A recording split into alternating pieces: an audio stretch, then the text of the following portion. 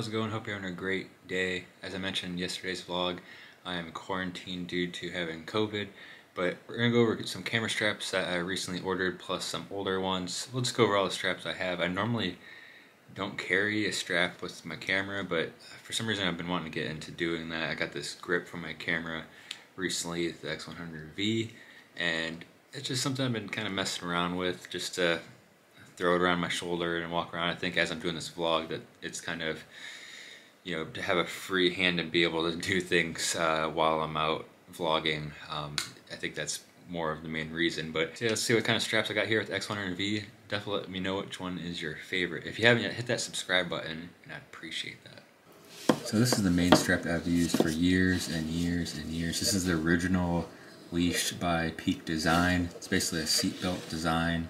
It just connects with these anchors. It's real simple. It's like a quick release. It's my favorite way of using a strap. This is a newer version of the same strap. It seems a bit thicker. There's a little bit extra stuff going on with it. Still a nice strap, but I actually prefer the original because it's plain and simple.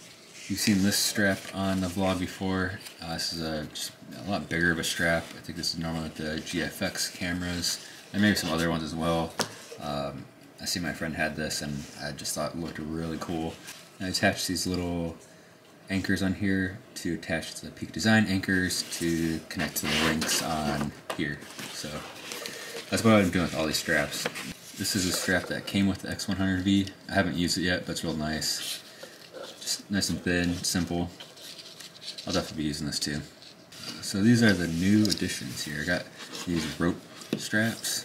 And this is the link I was talking about. I could just take this off of this strap really easily and connect it to any other strap and hook it right up to these links over here and it's good to go. Yeah, I got this silver rope which matches the camera real nice, and then if I'm feeling real crazy I got a red version as well, which is going to be nice to use just to throw this on there.